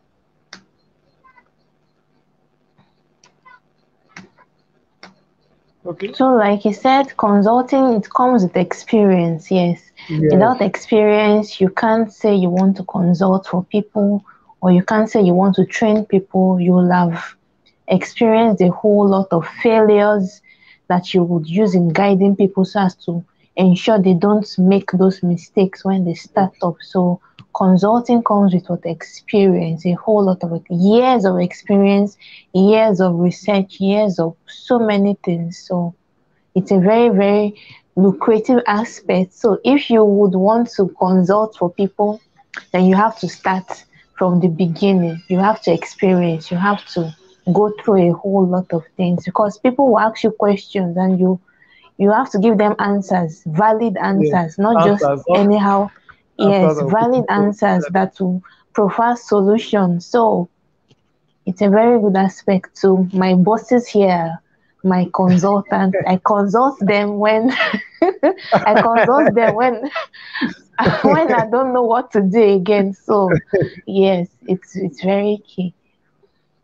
Yeah, the consulting aspect is a huge area. Like there's a video I did on different value chain and added training as also a value chain. Because like we Yeah, said, hash rate is a foundation, and will I say training is like the roofing. If you have the foundation of and there's no everything. roofing, if you have the foundation, which is you got your finger length, there is no roofing in your building. If rain comes, it will scatter everything you have in the house. So no matter how you have decorated your house, you've added furniture, electronics. If there is no roofing in that house, sun and rain will scatter the whole process if you have done. Now, one Yes. thing I find somehow is a lot of persons now, first of all, they want to go into catfish farm business. They'll get their fingerling, they'll build their pond, they'll put the fishes. Now, when it now comes to a challenge, they'll now start calling you. Hey, I bought fishes and they are not eating well. Now, these are processes you should have done before you Yeah. bought your you start even before you start the farm. You could have okay, I want to go into catfish farming. What and what is needed? And some people say, I watch your videos on you. Someone will just say, I'm a your YouTube subscriber, so I watch your yes, those videos are guides. They can give you guides, but it does not really take the place of maybe a consult as because most times on the process of shooting a video, there are a lot of things you might not see. There are a lot Yes. of experience you have seen, and like Afam said, you learn every day. At each cycle, you learn. At each cycle, you learn. You might be doing catfish for 10 years, and the next session you do, there is something new you just learned from what you just did Of that is course. Mm. different from you. It was the farm lady that said their fishes does not really obey rules. Fishes don't obey rules. In one Mm-hmm. of our videos, the fishes don't obey rules. You might be like, if you do this, do this, do this, you might come the next session and do this, do this, do this, and you see it gives you a different result from what you did the last time. So that's why if everyone needs someone you can consult to. Now, I was doing a training one certain time. I told them that at every catfish farmer should have a mentor. No matter even me as I'm here today, I have persons I still call on when it comes to the catfish farm. That's you are not true. an island ourselves. You have persons Yeah. you see call, this, this, and this. People say I do this, and do that. So at every point, if you have somebody you can call on to, okay, I need this, I need that to be done. Now, before we proceed, still talking about the training. Now, calling persons, do this, do this, do this, do this. It's not free. A lot of persons we like free things. Sometimes they just like, they say we should consult people. They say we should call them, and they want to call you on phone That's and true. let's talk for 1 hour on phone. At the end of the 1 hour, they say, thank you, thank you. Most times it should not be done like that. Yes.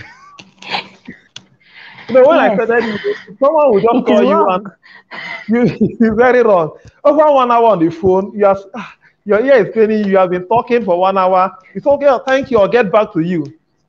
And you be like, I Just just like spent that. 1 hour of my time answering a call. Someone will call you again, almost 1 hour, and it shouldn't be so. Yes, and these are services these persons are rendering to you.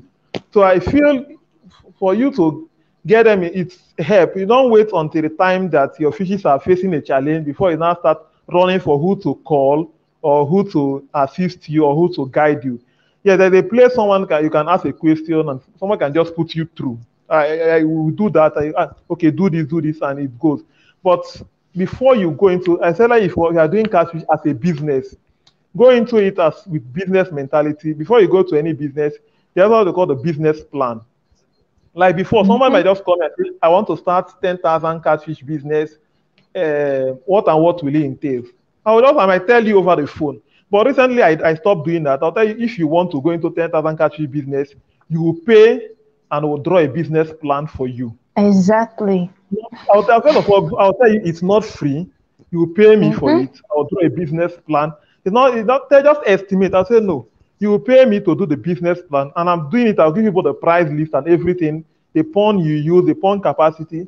Let me give you a business plan. So after that, in between your sessions, because we can't be going to a business. Apparently, if you want to do a 10,000 farm in Nigeria, you're spending close to 6 million on feeding. Of If you are course. doing a Yeah. 10,000 capacity, you're spending close to 6 million on feeding alone. We're not talking about your pond you want to build. It's a different ball game altogether. So you can't be doing a business of 6 million and you can't pay for somebody to assist you set up this plan. So it's not fair. So you should pay for that, for those services. These services are not free. Like Daniel is a YouTuber. The last time we had it, he said, if you want to call me, these services are not free. And you should have it in mind. Now, yes, why we say it's not free? Because now this processes takes time. Now it's from different learning, different research. It takes internet. It takes time to get some of this information. It takes even traveling from one place to the other for you to learn some of the experience you have gathered over time to use to answer most of these questions. So it's not something you just wake up one morning and it just came to you. You move from one location. Yeah. I know how many farms I've visited in Ibadan State already. Now, so it takes time. You go to different farms. As you are going to this farm, you see something different that you might use to guide the next farmer. So all these things are services that takes time to build. It takes, like FarmLady said, it takes experience. So it comes with experience. You don't bet the experience. You learn it, and it's not something you just get one day. It's over time you will get those experience. So the training and it's a good area, and I advise anybody going to the catfish farm, go for training first. Go for knowledge. Now, knowledge will save you a lot harm. It will save you a lot of harm. It might be, I won't say it might be expensive because most times most of the persons charges for the training, most times will not really equate to what the services they will render to you at that time. Of course. It might not be something, okay, it's a stipend you are paying, but the knowledge you get will save you millions of naira than going into the business and losing those money because you just want to dodge a pay you would have paid at the beginning. So before you go for any capacity farm, do well to go for training, do well to go for guidance, and have somebody you consult at all the time. There are so many persons with proven track record. The FarmLady is here, Afuom Hene is here. These persons are persons that have proven track record. Yes, because most times if you go on Facebook, you see a lot of persons. If somebody drop a post, somebody will come and say, I started feeding my fishes 1.5 mm. What should I do next? And I know a lady, if you know the Prudy farm, she'll be like, is it now you're not asking somebody what you do next at 1.5 kg? You built a pond, you bought the fishes, you bought 1.5 mm, then you're not asking the person what will you do next. As in on Facebook, people will not be commenting, feed them 2 mm, feed them me. Those kind of posts, I don't respond to them. I don't respond to those. I don't comment on those type of posts. I see it's negligence to what you are not doing a business. If you get to after feeding 1.5 mm to now know what you want to do next for your farm, it shouldn't be so.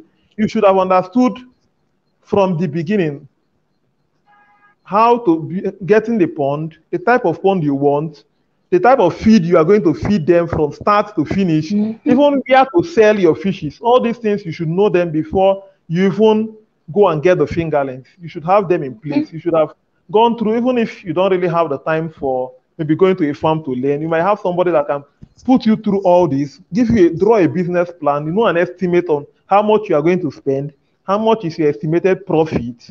All these things should be what you should have handy before you go into the business. Because I've not seen anybody that wants to go into a business without a business plan. You are just heading for failure.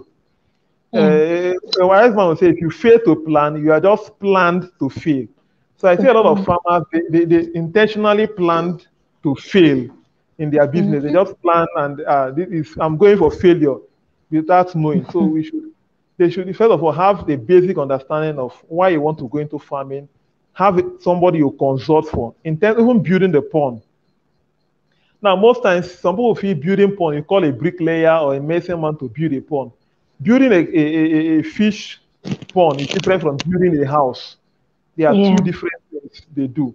So you see, if someone tell you, I built my pond and they are all leaking, why won't they leak?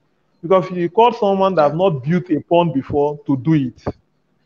I spoke with a lady, she wanted to build earth pond. So she was like, please let me help her supervise the earth pond. I said, who is coming to do it? He said that it's what do they call it? This Fulani or Abuki guy that is coming to dig. I said, I cannot come and supervise that kind of work because I asked her, have they done pond before? She said, no. I said, no, I'm not coming. We should look for somebody that is into building pond. You don't just come and supervise.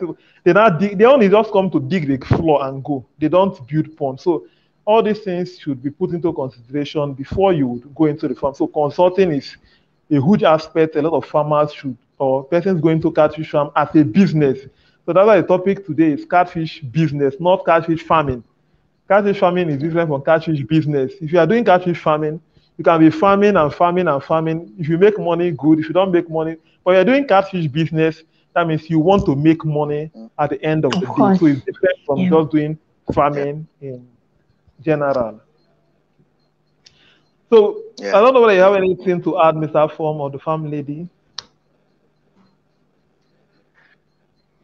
No, I just feel like this session has been very educative for anybody who is following or anybody who watch this later. You see, because though we are talking about the value chains, you see that we drop in some different topics as and when the discussion goes on. So there's a lot of things that we are covering here as we keep the discussion going. And this is what I want. You just spoke about some services not being free, and I believe that as let's say leaders in this industry, these are things we will continue to face from time to time, because somebody will just call you and talk for 1 hour 30 minutes, ask you every question in the world, and then at the end of the day they just tell you, okay, so thank you, I'll get back to you later. And you are like, okay, fine. So for me now, they're calling, I just take it as part of the job. When you call me and you want to ask questions, I just commit myself to that, because I feel like, well, you put your number online, what do you expect? Somebody is definitely going to call you. And what I don't tolerate now is that people call you and they want to talk about things that are not farm related, or things that are not project specific. If you want to talk about your project, fine. If you want to talk about your farm business, fine. But I can't engage, personal stuff, political stuff. I have no interest in all of that. And the worst corporates are the people who call you outside your country. Like Nigerians who are living outside Nigeria, and they call you and they want to talk about issues in Nigeria. I mean, this is not the right place to discuss issues in Nigeria. If you call me, it's that you want to discuss a farm project or something related to farming. So that is one. But I can't see you taking a fee for the calls too. I've thought about it, but that would not sound. It still sound some way, because already immediately you put your number out there and you are doing business, you're already asking people to seek for help. What the extent that when we get to that, I'll begin to say I'm going to charge you. It's like, for instance, what you said. If you ask me for a budget, I'm going to charge money for that. If you ask me to visit your farm, I'm going to charge money for that. If you ask me to do anything that is your project specific, that will involve work outside my talking to you, that's going to attract a fee. So that's what I do. That's what I do. At first, I used to do the budgeting for free or the estimates, the business plans. No, now I don't do that. Now, if you call me, if you need something that will be done outside me talking to you on the phone, then that one is going to attract a charge. And you know, as business people too, we should put premium on our expertise. Look, I'm kind of a Pan-African activist too, so I have a problem with when we go outside our countries and let's say we bring a white person that looks exactly like Kenneth, your age, your height, everything. The kind of respect that we will give to that person as a catfish farmer is different from the kind of respect people want to give Kenneth as a catfish farmer, and I don't get it. Because for all you know, the experience that you have might even be more than what this guy has. But we don't put premium on ourselves. So I get a little bit offended when people call me and then we talk about a price and they're like, oh no, it's too much. It's too why are you charging them? I'm like, look, if you don't respect my expertise, if you don't respect my expertise, don't call me. Tell me that, boss, let's negotiate about the price. Don't tell me it's too much. Because the knowledge that we have acquired, do you know how many fingerlings I have had to lose before I knew that you don't have to put fingerlings this way?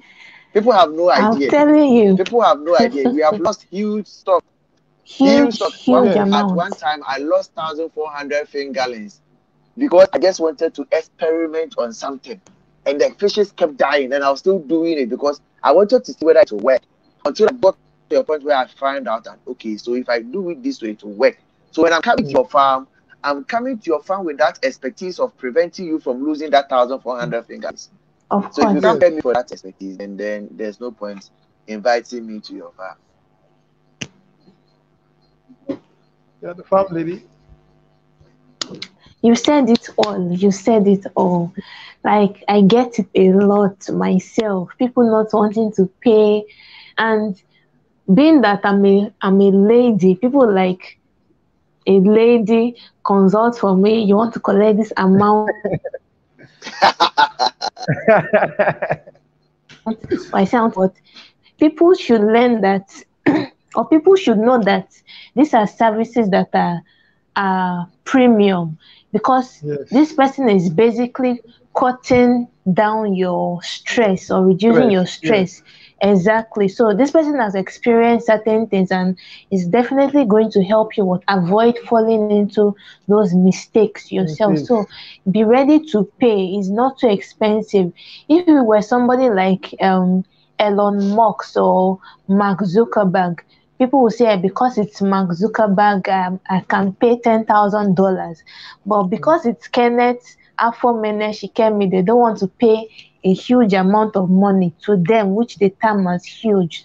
But people should know that these are services that are premium. These are services that will eventually help you become successful as a catfish farmer. So we should all learn to, I don't know, people who are watching or who would watch this later, always respect the expertise behind this whole thing. It's not easy at all. I've experienced, in fact, bad or unsuccessful production when it comes to hatching. Like, there was a year, it was back to back. I had no success at all hatching all through that year. And then when the breakthrough came, nobody saw what I went through. You get, nobody saw the pain, nobody saw the sleepless nights. So you should be ready to appreciate these people who are ready to help you and shorten your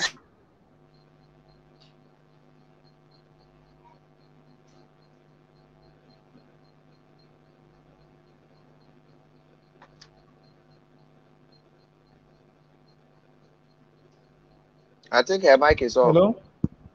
Okay, maybe I be network. So that is what I feel. I think we've said the whole. Yeah, we said the whole. Yeah. So just take a few questions. Yeah. No, someone said something that if I do a work for 4 minutes for you, you're not paying me for the 4 minutes I did that job. You are paying for the hours and the years I used to learn how to do the work in 4 minutes. So you're not just paying for the 4 minutes I did the job, you're paying for the years, the hours, the minutes I spent to learn how to do the work in 4 minutes. So you're not paying just like as I'm saying, the person is not just paying for what he's doing, Exactly. he's paying for the Exactly. 1,450 he lost. He's paying for the blue stock some of us will buy and will not give us good hashe. He's paying for a lot Mm-hmm. we have already done in the past. So we are not just paying for that service, we are paying for the experience that comes with the services. So we just have a few questions here. This is on It okay, is, Lawan yeah. said, okay, some farmers recommend stocking only twice your target to make up for mortality cannibalism. What is the recommendation when stocking? Well, you should stock based on the capacity of your pond. Stock based on the capacity. I don't always like it when people say that when you stock 2,000. Okay, they will say that if your end result is having 1,000, then stock 2,000. 1,000 is will die. It's more like a norm now. It's more like a norm. Your fishes are not meant to die, okay? And then they are not meant to cannibalize to a very, very terrible High stage. rate.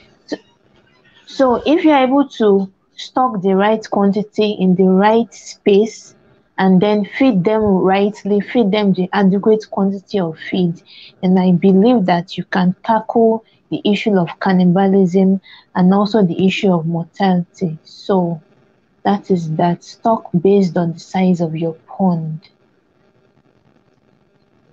This question, okay. If a cannibalism is a big issue, how often should we sort? We're talking about in respect to sorting.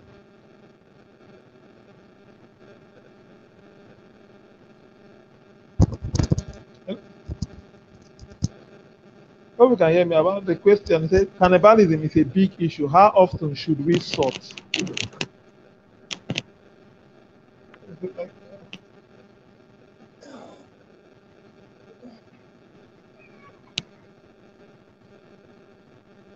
Okay, for cannibalism, okay, like what the farm lady said, she says stock based on your pond capacity. Now, if you overstock your pond, that means you are setting up your fishes for cannibalism yourself. You set them up and say, start eating yourself. Oh. So if you stock with the right pond size, let's say if your pond capacity is 2,000 and you stock 2,000 fishes, now the rate of cannibalism, and you are feeding them, the rate of cannibalism will not be that much because fishes will not just start eating themselves if they are If they are not okay and hungry. then if they are not hungry. So, but once you underfeed, I see a lot of persons say, feed price is high. They will now want to underfeed the fishes. So you feed Mm-hmm. them appropriately, stock with the right stocking density or the right stocking capacity for your pond. The rate of cannibalism will reduce drastically. Now, you're not saying you will not experience it. Yeah, you might experience it, but it might just be one or two, not in a very large volume. Yeah, so stock with the right capacity and stock and feed properly with the right feed, not just feeding them. There's a thing giving your fish something that they will eat and feeding them well. Once they feed very well, they won't have time to look for who to eat and also sort your fishes properly. So if you have different irregular sizes in the pond, you're also setting them up for cannibalism. If you have some that are 1 kg, you have some that are 300 mm and 300 grams, you have some that are Grams. 400, different sizes in one pond. You should, cannibalism is sure in that kind of pond. So you make sure that you sort. And there's something a lot of farmers do. You see somebody say, I want to start 1,000 capacity pond, and the person will just buy one pond or want to maybe construct just one pond and stock them in that time. I say now, when it's time for you to sort, where will you sort to? It's an issue.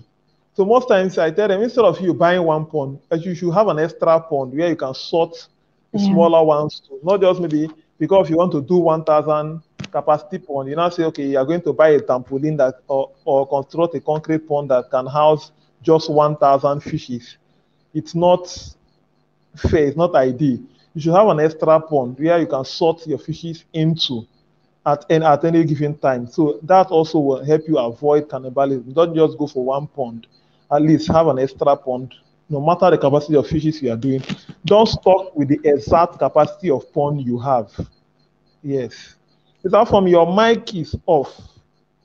Yes, it's off.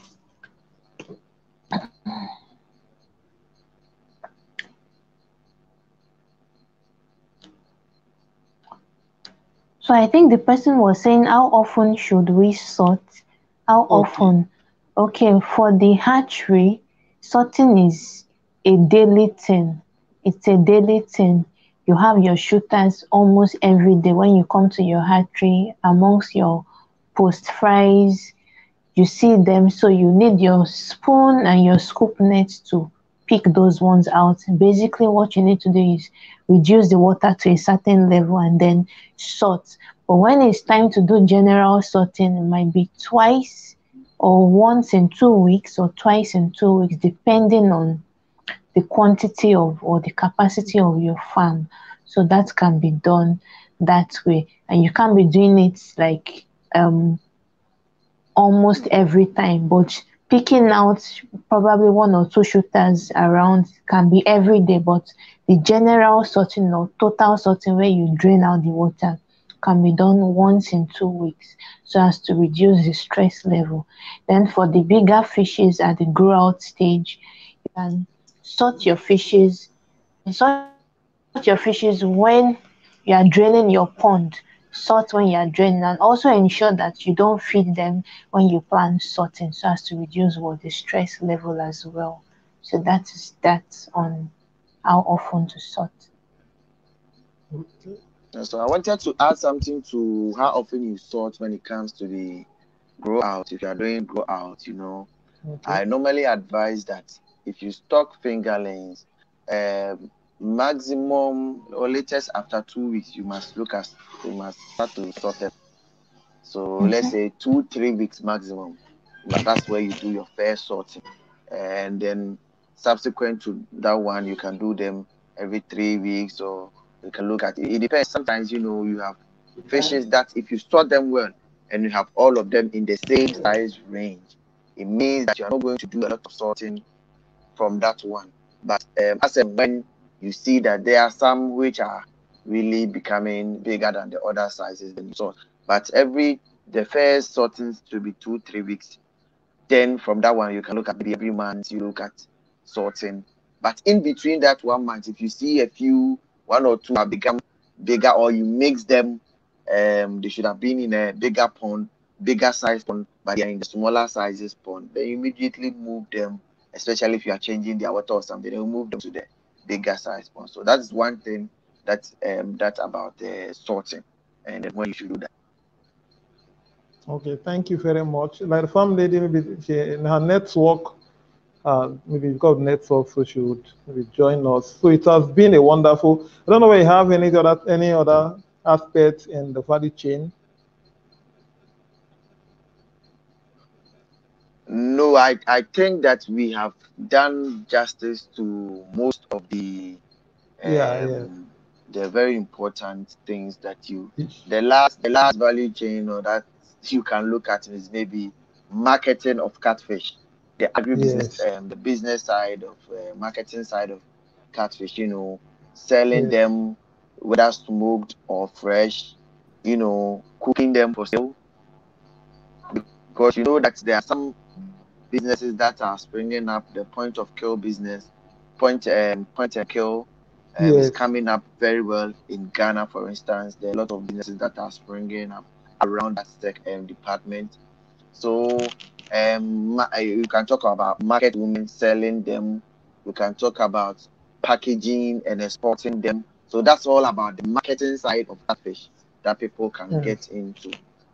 So smoking, packaging, and exporting, whether Yeah. selling fresh, whether selling to restaurants, whether selling to market women, or whether selling them on your own.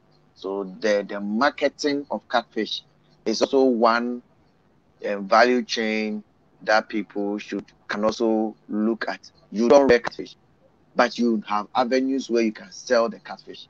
you can equally get into that business of, buying from the people who rear the catfish and then selling to, so you sort of become a middleman selling catfish from, and then you can make a decent profit. That people now, some smart people are coming up. I had a call from a lady. She just watched my videos. She doesn't sell catfish. She doesn't know a thing about catfish. But being a business savvy person, she just took some pictures of catfish, the short videos that I put together on my social media platform and my status. And then she also put it out there that she's selling catfish. Now people are calling her. Now she's also calling me. And I thought, look, this lady deserves commendation because that's a Yes, smart person right there. She doesn't need to rear catfish before she starts selling. Off the selling back, catfish. she just saw it and she thought there'll be a great business idea. Yes, and now she's selling catfish, but she doesn't have a pond. She doesn't know how much feed it costs.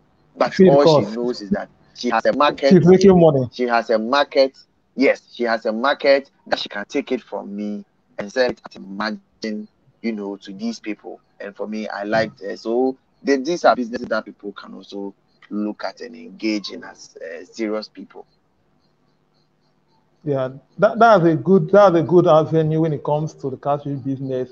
Now, the middlemen aspect. There are a lot of people. They work. They are just the middlemen. They come to farmers. They buy. They go to retailers. They sell. Now, they don't really stress themselves to know whether the fish is feeding well. If the fish not feeding well, it's not their business. They come to your farm. You bring out the scale. You scale for them. They go to the market women. They sell to them. Like the question someone asked earlier about how to sell the smoked fish. Now there are a lot of persons. Okay, there was a friend of mine that called. That was yesterday on Saturday. That she wants to go into selling smoked catfish. She wants to go into the business. Her own is she comes pick it and sell to where she works. Her organization. She sell to staffs around, and she can sell through her contacts on WhatsApp and through her social media platform. Now she's into the catfish value chain. She does not own a pond. She does not care how much feed costs. She owns how much will you sell the smoked catfish to me? How much am I able to sell it to the customers I have? And I make my profit from it. That's also a value chain where a lot of persons can go into and make money. And also the barbecue. Also, I have a friend. He started a barbecue. Was it this last week? He has, but he has a pond also. So, but he opened the barbecue joint where they do the fish. People come there to eat. Now, since you are the one that owns the fish, so you are even saving costs because normally if you own a barbecue shop, you are buying from the farmers or from the middlemen, and the price is a bit higher. But since you own the farm, you are getting the price of the fishes at a low cost. So your price on the barbecue can even be cheaper than other outlets because you are getting your fishes at a lower rate. So it's also a value chain a lot of persons can go into. Now that's why this discussion is called the catfish business. No, the business is all about making money, making profit. Now you might not have the time to go into hatchery. You might not have the patience and the time to go into the grow out. You might not have the money to do the feed production.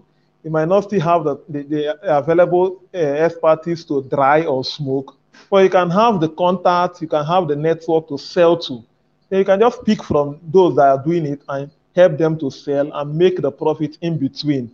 So that's also an avenue. So many persons can also make money from the catfish farm business. So it's a broad business. Like what I said, if we start talking about the different areas one can make money from catfish business, and you want to talk about it exhaustively, you can. It's a session you can spend 15 hours, and you have not really finished talking about it. So, but it has been a good one.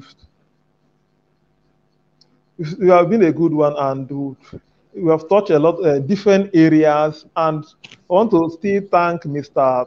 Olagunju Daniel. He's also a YouTuber in the catfish farm business and also into different agro products. He has been with us in this session live. He has been commenting. We had a live session recently also. So thank you, Mr. Daniel, and for the great work you are also doing in the catfish farm industry. So also, okay, yeah, we have a question here before we go. It says, Why can't farmers concentrate on production techniques and domestic market, which is very good? Export should be the least of our issues. So he's talking about the local market, and maybe export should not really be one of the issues for the catfish farm business. Yeah, yes, the local market in Nigeria is huge already. Like a video you did, the FarmLady, you talked about even our production in catfish cannot even meet up the demand presently here in Nigeria alone. We have a huge gap when it comes to production in Nigeria. We still have a shortfall in terms of the farmers and the production we do. So if you want to sell only in Nigeria alone, the market is big. It's a huge market whereby you are not looking for customers, you must always have customers. I've not gone to any farm and the person is telling me, I don't know where to sell my fishes. Except it's just you are a lazy farmer, because if you have done your homework right, where to sell should not be your problem. If you do your homework well, the issue might be pricing. This person is not pricing well. So this person is pricing well. So that's why price regulation should be enforced. Like what Oyo State did, I implore other states in Nigeria should still meet together and see how they can regulate their prices in terms of sale. If such can be done in different areas, how they can regulate their prices and enforce those prices. And say, okay, this is what we want to sell because of the high cost of feed. At least you see that the market will be favorable for everybody that wants to go into it if prices could be a bit regulated for farmers, so that the market men or the middlemen don't come and regulate or predict price for you. They can say, if you're not selling this price, I'm not buying. Because they know if they go to the next farm, the person can just decide to sell at a lower cost. But if all farmers, they have a unity price and say, okay, this is what we are selling. If you move from A to B, it's the same price, B to C, it's the same price. You just have to stick to one customer, or the difference might just be little also. So it has been a wonderful session, and we have had a lot of discussion that have touched different areas in the catfish farm business. I know a lot of persons that have joined the session from the beginning and up to this point have learned a lot. Most persons will still watch the video maybe after the session because of different time zones and stuff like that. But I know it's a session that will really impact a lot of persons that want to do well in the catfish farm industry. So I want to thank Mr. Afuom for joining us in this session. Your contribution has been enormous. Your channel has been growing. We will get there very soon. I saw your video on your 10K followers and subscribers. Yes. We'll get there. We are coming. Yeah. We are coming gradually. We'll all get there. Yeah. Amen. And our boss lady, the FarmLady. Okay, guys, thank you. Yeah. Thank you. So we will just say a word of greetings as we shut down for the night. It has been a wonderful session and very impactful and interesting. I enjoyed the session. I've learned a lot from having this session with you guys, and hopefully we'll still be doing more of this and more of this discussion as time goes on. Yes. So thank you all for having me, and thank you everybody for being on the screen. We hope to do this again. Hopefully, maybe we can do this every other month, or maybe if we have a regular time that we can do a discussion together like this. I think that will benefit everybody. So thank you. Thank you. Thank you, everyone. Thank you, Catfish Farm Enterprise from Nigeria, Afuom Hene from Ghana. Yeah, this is Africa here doing something great. So it's amazing to be here. Thank you so much. I'm grateful. Thank you, viewers at home. Thank you. Thank you. Yeah, and before we go, this month is the FarmLady's birth month. On the 15th of August is our birthday. So she should be hosting us this month for our birthday. So please, FarmLady, tell us the venue we'll be celebrating the birthday on the 16th of August. Thank you so much. Where is the venue for the birthday celebration? Accra, Ghana. Oh, that means Mr. Afuom will be hosting us in Ghana for the birthday. Yes. You have not answered. We are saying yes for him. Accra, Ghana. Nah. I'll be hosting you in Accra, Ghana. So get your Oh, passport ready. Yes, we're taking a flight down there. no problem. On the 16th, let me go and mark my calendar. Amazing. So thank you guys for having for the program, for your time. It's Thank you. most times the weekend is already choked up, but you made it available to be around for this time. So it's a good one, and we'll see where to have something like this in time to come. So thank you, everyone. Thank you for the viewers for joining us in this Okay, session. For guys. Bye those that dropped their bye. comments, their observation, we like you. So bye bye. Have a wonderful weekend and happy new moon to Bye. you all. Bye. Bye.